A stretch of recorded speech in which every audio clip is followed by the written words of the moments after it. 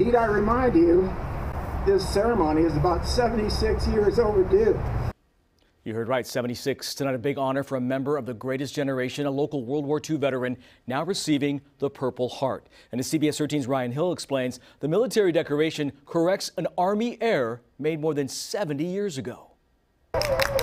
Cheering, saluting, and capturing the moment. Why all the fanfare? It's all for this man, 99-year-old Marvin Cornett, a World War II paratrooper. The U.S. Army veteran who turns 100 in July, being awarded an honor that's been owed to him for nearly 80 years. It was very surprising that he didn't have his Purple Heart when we found out a few months ago. Cornett was injured by mortar fire in Italy back in 1944 while serving with the 82nd Airborne. He never received a Purple Heart. Fast forward to present day. Cornett's family contacted a veteran-owned company called Heritage Arsenal, who dug into his record, finding the missing medal that should have been pinned to his chest. I asked Jan, his daughter, what she wanted to do.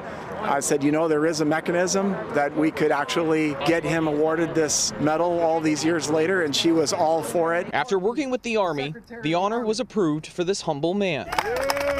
He's never wanted to talk about those experiences. For him to finally open up and accept the recognition of what he went through, that is phenomenal. On top of finally getting the medal, Heritage Arsenal says Cornett also got a formal presentation of his Bronze Star that he was awarded years ago. Daddy, you deserve it. Showered with love and praise from family and friends. The man of the hour having just the right way to sum up what this honor means to him. There are not many of them around, so I think it's the last opportunity for the Army to make it right. I think my dad's kind of representing the whole gamut of them.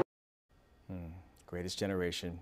By the way, he earned the Bronze Star based on a change to the Army's Combat Infantryman badge back in 1947. Congratulations. Long time coming.